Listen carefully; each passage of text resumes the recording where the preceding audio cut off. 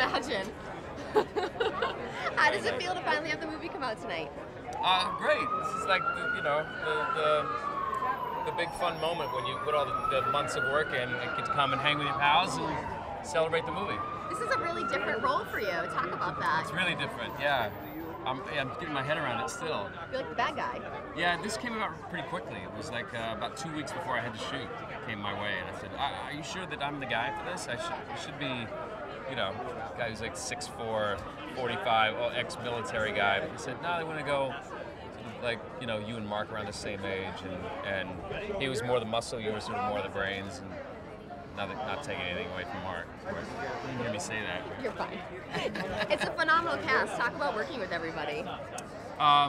It was great. It was like, you know, like I said, I never get the opportunity to like do this kind of film where like you get to, you know, fire the weapons and get to tussle with Mark and tussle with Denzel. So everyone was the mood on the set was just playful. And why should audiences come see this movie? Because of that, I think, because it reminds me of like the great sort of like fun buddy action films like Lethal Weapon.